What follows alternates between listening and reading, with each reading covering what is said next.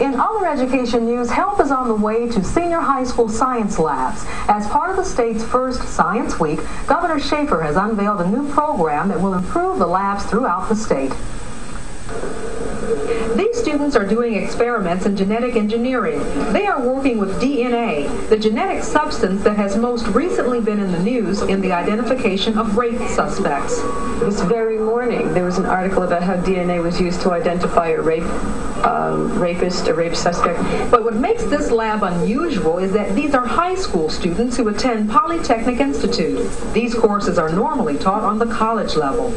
I feel privileged above other schools having a chance to work with this stuff. It not only teaches you the skill, it teaches you how to adapt to certain situations, how to react with other peers. But this lab is the exception and not the rule. It was made possible through an Able Foundation grant.